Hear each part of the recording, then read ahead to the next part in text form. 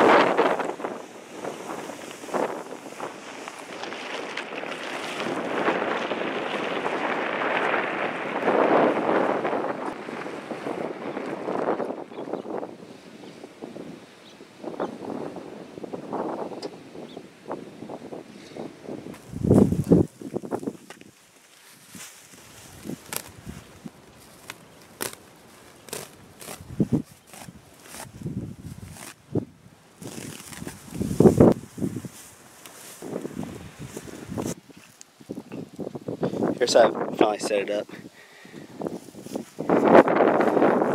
Just cut notches in that piece of OSB board I had. And I put this down at the bottom just so it wouldn't slide off.